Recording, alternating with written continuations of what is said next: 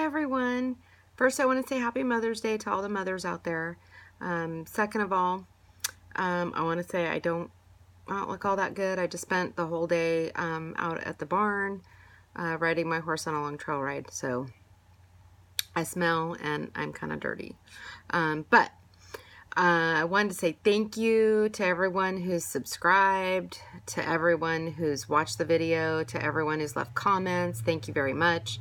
I really appreciate it. I'm very humbled by it. Kind of overwhelmed too, because I'm not setting out to be some YouTuber or anything like that. Just, I know that when I was trying to decide if I wanted to have surgery or not, I watched a lot of videos and before and afters and, what's going wrong and stuff like that. So, I thought that I would share a slightly different perspective, which is a very real one, and not to scare anyone away from having surgery, because the truth is I don't have any regrets. But today's topic is, what the fuck is wrong with me? Seriously. Because that's a really, really good question.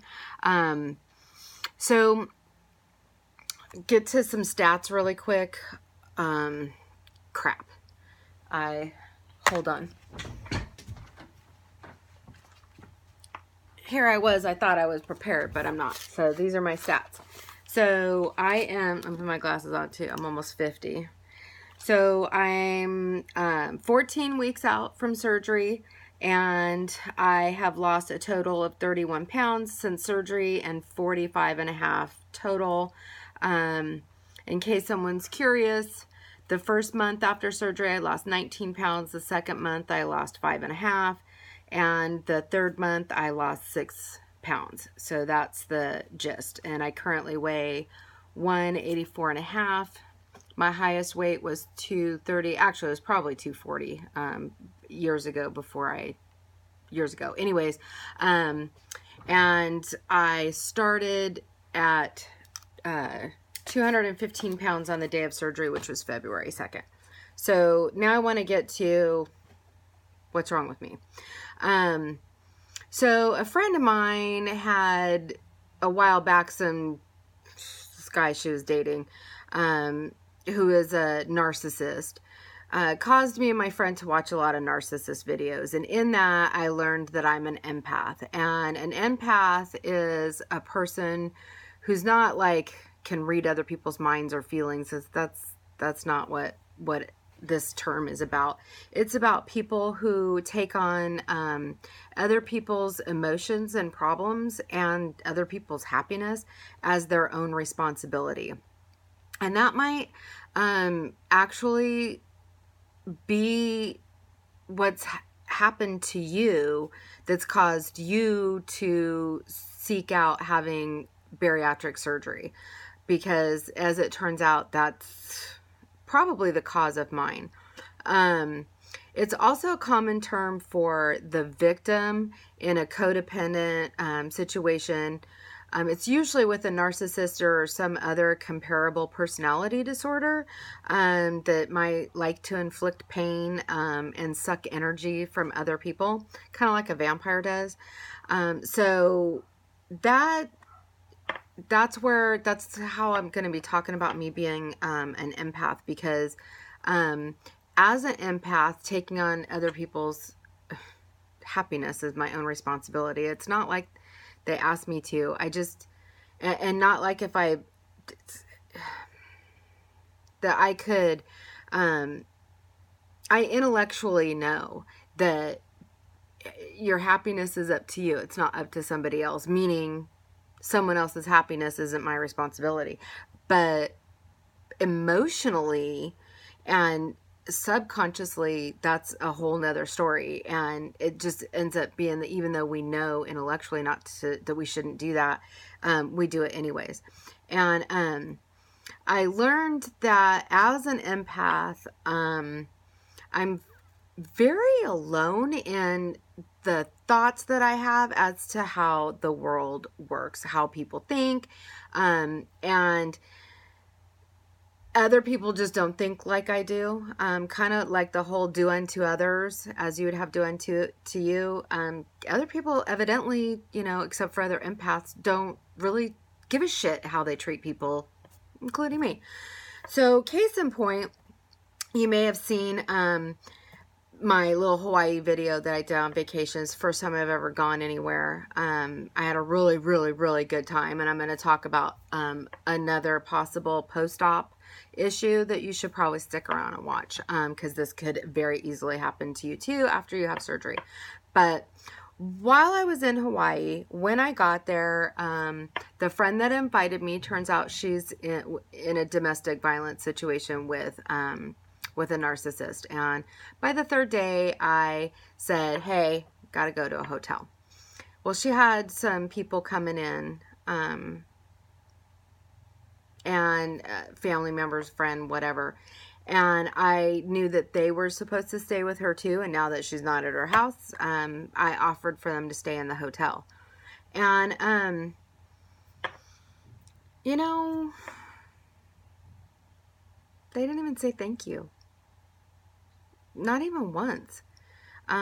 There was a point, I think it was the second day, the second night that they stayed in my room.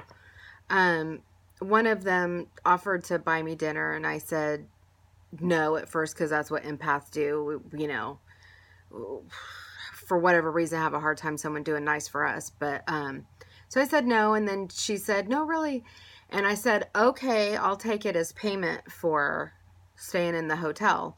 Kind of, which it's another issue after surgery. I don't have much of a filter on this little thing right here. It kind of blurts things out that I don't mean it to. Although turns out it makes me feel better to do it. Anyways, so I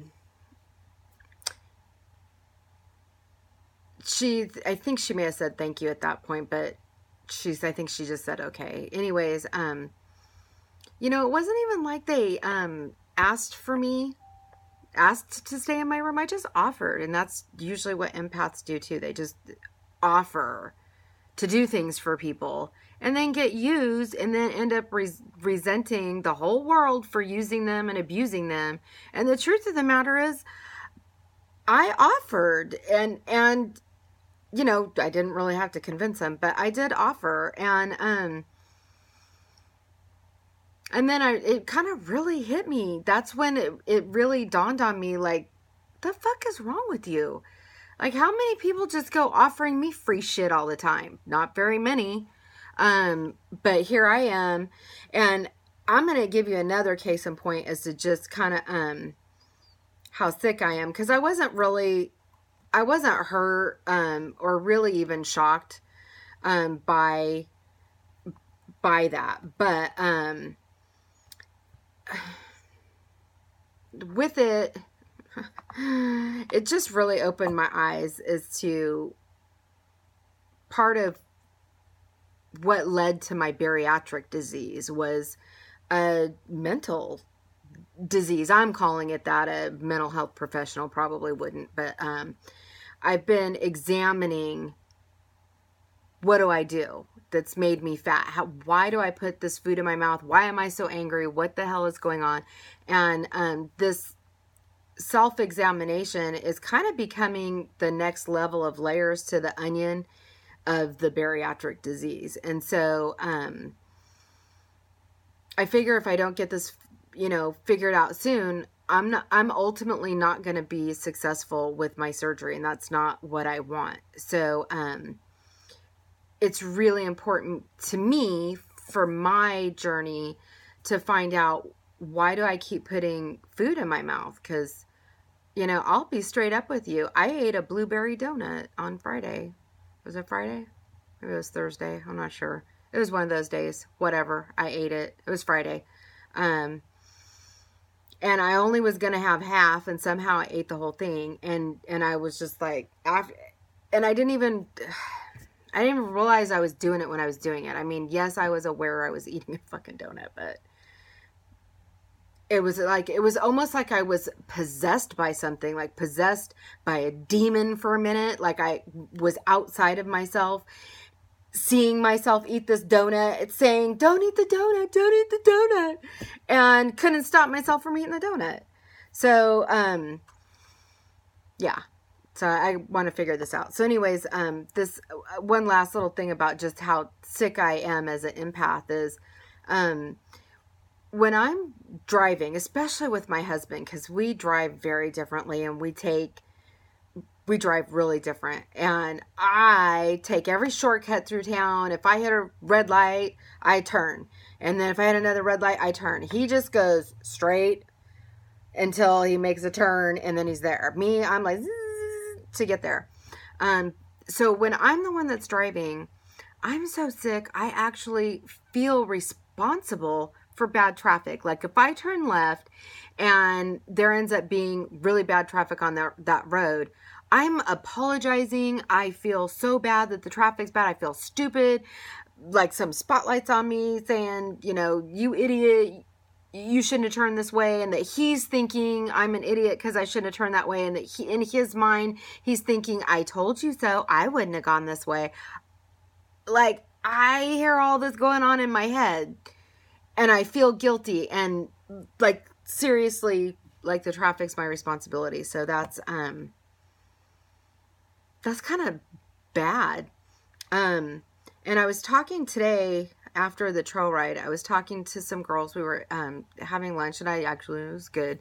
And I was saying that part of me, like, doesn't feel bad for telling people, you know, just how things really are. I mean, I've been apologizing. I had to apologize to someone last night at the gym, someone that evidently I knew like 15, 20 years ago. And I just said something kind of rude and inappropriate. And afterwards I was like, dang, seriously? So I found her and I apologized to her just for saying it. And she wasn't harmed, but, you know, she didn't correct me in my being rude. She didn't, when I said I was rude, she didn't stop me and say, oh no, you weren't rude. She just, anyways. So, yeah, I discovered before my vacation that, you know, I'm angry because I feel unheard. And I do want to say that just that revelation alone has reduced my anger by 80% at least. I'm not, and probably the vacation too, but I really think the revelation made just a huge monumental difference in me being so pissed off at the world, is that now that I can look at it and say, you know, I feel unheard, I'm just doing a much better job at making myself heard, like speaking up and saying something. Unfortunately, you know, the pendulum has swung from here, that I never used to say anything and I resented everyone and I was angry all the time, even though they didn't know I was angry inside, to the pendulum has now swung all the way over here where now I'm kind of apologizing for shit I say. So I'm kind of careful in my apologies though, that I let someone know, you know, I'm sorry for how I reacted and how I acted. I'm not apologizing for what I felt or for what I said, but I am apologizing for how I said it. I needed to say it, but I didn't need it to say it that way. And so far, everyone's actually been pretty understanding, pretty forgiving. They know what I've been going through, quitting smoking and going through the surgery and stuff like that, and know that I'm just trying to find my way afterwards. I do want to be successful. I want to keep the weight off that I've lost. And having a blueberry donut isn't the way to do it.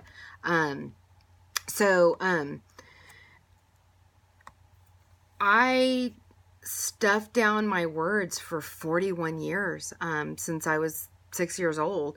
And I stuffed down not only my words, but my thoughts. And I never wanted anyone to be mad at me, disappointed in me, to disapprove of me or things that I did. I didn't want anyone to be unhappy about anything. And that's where somehow along this road from 6 years old to 50, I took it as my personal responsibility that the whole world is happy, and that's the most ridiculous thing ever.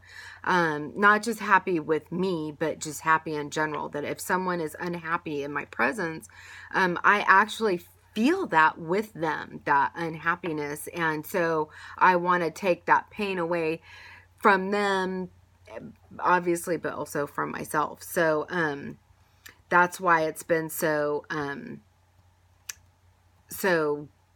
important for me to figure this out, because we all have to find our own happiness, and that means after surgery, or even if you don't get surgery, if watching some videos you decide that the risk isn't worth it, that you could maybe lose weight on your own, go for it. No one needs to be some size 6 Barbie doll anyways. That's not my goal. I'm curvy, got a bubble butt, and always have. And if I get to a place where my bubble butt's gone, I'm done losing weight, because that's my signature move, is walking away. So we're gonna keep that. So let's see. I have a little notes on my computer screen right down here, trying to keep me from getting rambling and totally completely off track.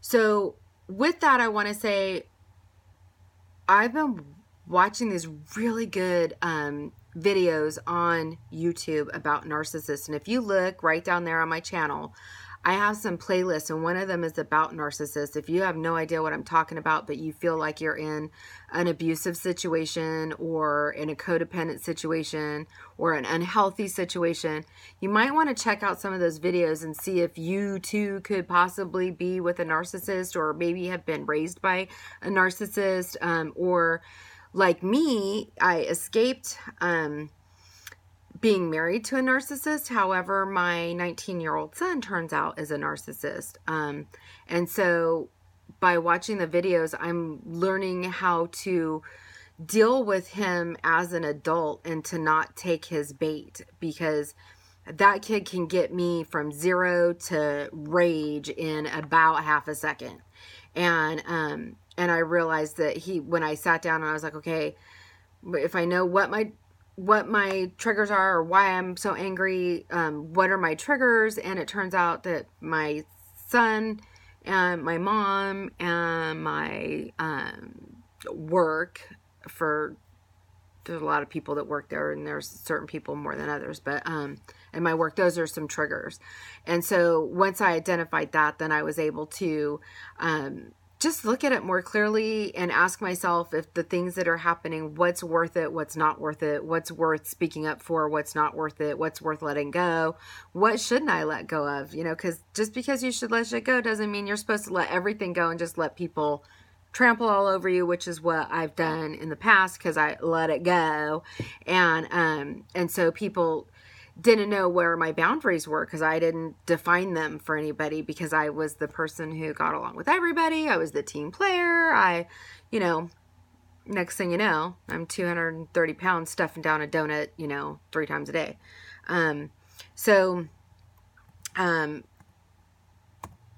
I think I'm about done with that.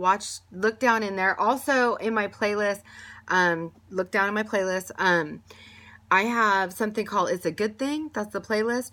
There's some really good videos on how to let stuff go, how to get motivated, how to get into action. There's a really great video by, hiccups. That's my new thing from post-op, is hiccups. Never had them my whole life, and now I get them all the time. Mel Robbins, I got a great video in there, 5-second rule. I use that. It helps me when I think to use it. And she's a 5, 4, 3, 2, 1, go. I say 5, 4, 3, 2, 1, no. Put the fork down. I just have to remember to do it. So that's that. Look at the playlists and see if there's some videos down there. Here's another thing I wanted to talk about. So I got my 3-month follow-up at Kaiser, and the doctor recommended these vitamins. Half the class jumped on their phone immediately onto Amazon and ordered them, because she'd scared us terrified us about not taking our vitamins, about what could happen to us if we don't take them, if we don't get our B1 and B12, if we don't get our calcium. So this is Bariatric Choice all-in-one multivitamin with calcium citrate. And if you're post-op, you know just how awesome that is to have an all-in-one that has your calcium in there, because those calcium pills are like horse pills. You have to take like 6 a day. Now they're chewable wafers, and I think they have 3 different flavors. I got berry, very berry, because I was doing Tespo, which I love the whole Tespo idea. It's like a little Keurig where it shoots out powdered vitamins into a little shot glass with water, and then you just chug it. Super easy, but it was orange flavored, and I could barely tolerate it initially that first month post-op. But the longer it goes on, the longer I cannot tolerate orange flavor, and I gag, and I'm done. I can't do orange flavor anymore. And I can do it if I blend it with some like pineapple juice or orange juice or something, but then there's an awful lot of sugar in that stuff. So I'm trying to see how these will work out. Anyways, so this is one of the wafers. You take 4 of these a day. And just to give you an idea of just how big it is, right? That's my mouth. And that's how big that wafer is. But it's a chewable and very, it's actually tolerable. It's tart, but it is berry flavor. I just don't chew it too fast because it's big. But I chew it. And then another thing that I got too, as another tip, is this is the Hydrate, Hydrate Spark Smart Water Bottle. I got it for $50 on Amazon. And it has a sensor in here, and it lights up to remind you to take a sip, and so that's really good. And that's helped me get back on track of drinking my 64 ounces a day. So I do want to say I'm super happy, no regrets with my surgery. I'm really high as a kite on feeling good and looking good. Not that I don't want to lose any more weight, because I really do. But if this is as good as it got, I'd be happy. I'm halfway through my excess weight loss. I needed to lose 90 to 100 pounds. I'm just going to call it 90 because at my age, I don't want to be too skinny. But so I should probably lose 90 pounds, and I've lost 45, so I'm halfway there. And that would give me a target weight of 140 pounds, and so I think that that's probably about good. So one last thing that I want to talk about is cross addiction. And I'm really grateful that Kaiser made me quit smoking before surgery, and that I had to have it done for, make sure I really did quit smoking before surgery. And I haven't picked it back up, probably part of my anger. And the reason is cross addiction. They know that, again, on my, why am I so friggin' angry, video, I talked about, most of us, not all, some of us really are just addicted to food, but most of us got there by the trauma vehicle. And with that, we have oftentimes not just a food addiction, but cigarettes, alcohol, drugs, and then there's the other things that people don't see coming, and they're a little harder because they're not illegal at all, and they're so easy to hide. Eating is the hardest addiction to hide, because if you eat too much, you get fat, and everybody can see that, but they don't see the other addictions that we have. And so I found out when I was on vacation, I have a shopping problem now. Oh, look, here, it's lighting up. It's doing it right now. See? It lights up. And so it reminds me to take a sip. So I'm going to take a sip.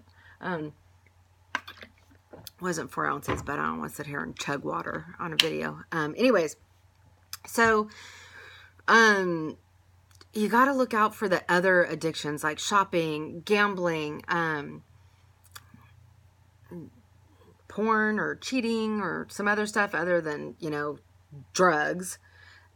those drugs produce a chemical release in our brain. And while I was there, the first day on vacation, we went to a thrift store because I wanted to buy some clothes because I like thrift store shopping now. That's, you know, shopping for skinnier clothes.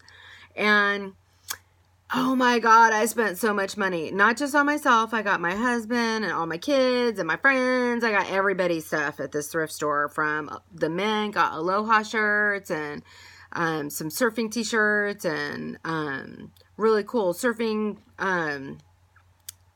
bathing suits. And I got my stepdaughter this really cute little dress. It's so cute. But that was the thing. Damn. And I didn't even look at the bill. I just swiped my credit card and packed the shit up and put it in the car and drove around with it in the trunk of the car for a week till the day before I had to go. I had to go literally buy another suitcase. That's how much, and a big one, a duffel bag. And so there I was the night before coming home, and I'm packing this bag and I'm just refolding everything, putting it in the bag, trying to organize it. Oh my God, someone's coming home. Okay, just keep walking. I'm making a video. Go. You're on video. Thank you. Okay, so anyways, I'm at the store. I'm packing up, and my friend's watching, and I'm pulling this out of the bag and this out of the bag, and I'm putting in the suitcase, and I look at it, and as I'm just going through item to item to item, I asked her, was I friggin' high in this store? How did I buy this much shit? Like, was I high? Did I get high and I didn't even see it? And she goes, oh, you were pretty high. And she goes, I didn't see you take any drugs. And I'm like, well, I didn't take any drugs, but how fucking high was I? Like, it was like $225 I spent, and most things were only $3 a piece. So you do the math. Just a crazy amount of stuff. So I just want to prepare you guys for some cross addiction stuff. Okay. I know this video is long. Thanks for hanging in. Just keep an eye out for that. Lock your credit cards up. Seriously. If you don't got money, even if you do, that's probably even worse. If you have some money, because you won't even think twice about it. I can't even tell you how many times I swiped that card on vacation and never even looked to see how much it was. I did do pretty good. Every morning I went to Starbucks and I got a skinny mocha frappuccino and the egg white bites and the bacon Gruyere egg bite foods. I drank a protein shake almost every day.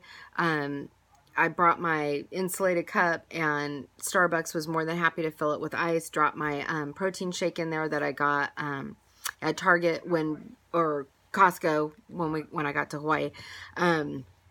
And then my friend and I shared a meal every time. So she wanted to lose some weight too. And since I can't eat a whole thing, and we really didn't, you know, what are we going to do with leftovers on vacation? So we just would split a meal. I would take more veggies. She would take more carbs. And I really didn't spend a lot of money on food. I spent most of it on shopping like a crazy person. Anyway, so mahalo and good luck with your surgery too. Thank you.